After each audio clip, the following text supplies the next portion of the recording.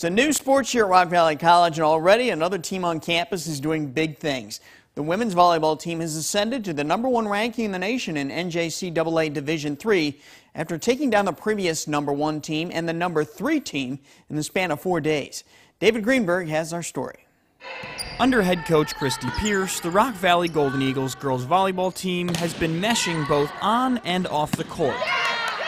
This is the most family-oriented team I've been on. It's just like we all bond together so well, and there's so much love and passion for the game in everybody, and it's so obvious. Having that play for the person next to you type of attitude has worked wonders. After a recent tournament win over Owens Community College, the previous #1 team in the NJCAA, RVC, has overtaken them in the polls. We'd rather look from the top down instead of from the bottom up, and I think it just gives us more incentive to work harder to maybe live up to that and maybe, make sure that doesn't go away. This team has come a long way and matured quickly. That's why they're seeing this early success. We came into the season and we were a little scrappy and rough, and there's a lot of freshmen, but they picked up faster than I've ever seen, and they are some of the star players, and you see our court is mainly freshman oriented, so we couldn't do it without them. Metz has no intention of doing it on her own. She wants to help lead this squad to a national championship. My goal is to win a natty. I want to win. I just want to bring my team with me on the journey because I'm having so much fun here, and I just want to make sure that everybody feels as comfortable and as happy as I am here.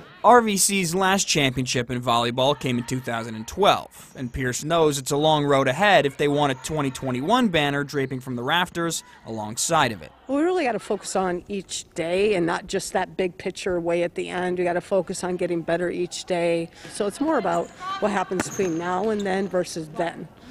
I think that's where our focus has to be. Eagles on three! 1, 2, 3, Eagles! That was David Greenberg reporting. We'll be right back.